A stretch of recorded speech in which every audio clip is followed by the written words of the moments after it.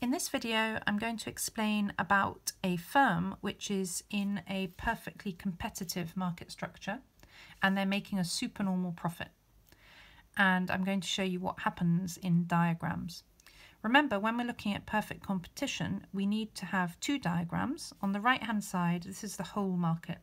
So if we're imagining that these are rice farmers, this is all rice farmers, the whole market for the rice. And then this is one firm, so this is one rice farmer.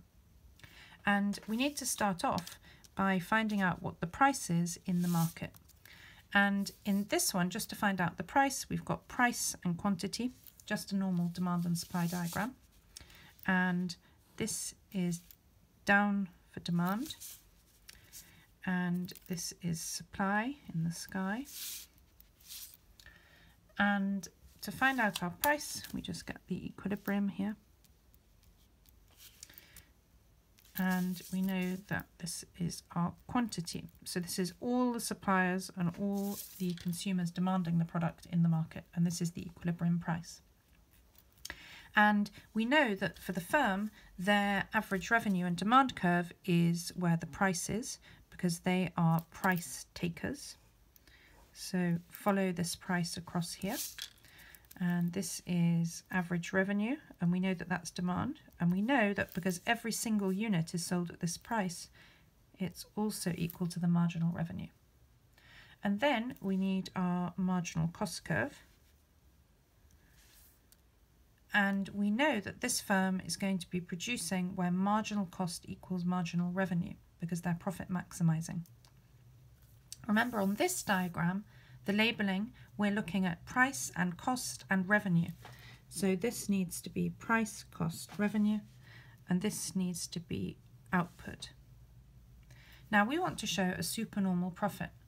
And if we have a supernormal profit, we know that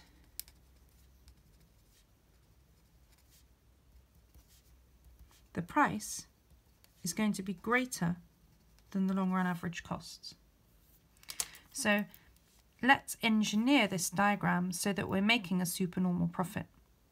So if I put my long run average cost curve down here, we will be making a supernormal profit. Because, and also remember that the lowest point of the long run average cost curve needs to cut through the marginal cost curve. I've just done that there. So we want to profit maximize, and we know that we profit maximize where marginal cost equals marginal revenue. So marginal cost equals marginal revenue, this curve here. And therefore, to find out your quantity, you come down to the x-axis. That's our quantity. And to find out what your costs are, you need to see at this quantity what are your costs. You see when you bump into the long run average cost curve, which is here, and then you go across to see on the axis what will your costs be. So essentially, this is your price, these are your costs. And that therefore means that in this situation, our supernormal profit is equal to P, let's call this corner A, let's call this corner B, B, C. So P, A, B, C. That's your supernormal profit. Now, if you are in this perfectly competitive market and you're making a supernormal profit, what's going to happen is that people who aren't already in the market are going to see that supernormal profit and they're going to think that they'd like to make some supernormal profit too. So people will start coming into the market.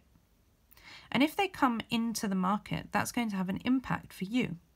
Remember, the reason that they can come into the market is because there are low or no barriers to entry and low or no sunk costs. So it's easy for them to do that. So more people come into the market. When more people come into the market, that's going to cause supply to go up. So new entrants will be attracted by the supernormal profits. So as a result of this, the supply will go up. We know that when supply goes up, price will go down. And we need to engineer the diagram so that it looks right. We know that in the long run, in perfect competition, we make normal profits. So that's important to remember. In the long run, we're making normal profits. So we need to end up in that situation of making normal profits. So what you need to do is you need to find this lowest point here where your marginal cost is intersecting your long run average cost, this point here. And that is where we need to end up with our new demand curve, average revenue curve, marginal revenue curve here.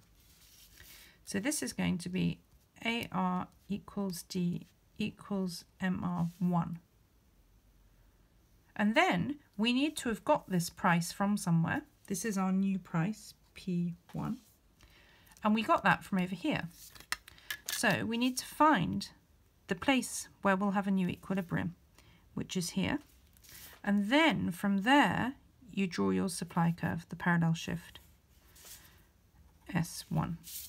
And now we've done this slightly backwards, but now we can see that when new entrants come in, supply goes up, price goes down, it falls from P to P1.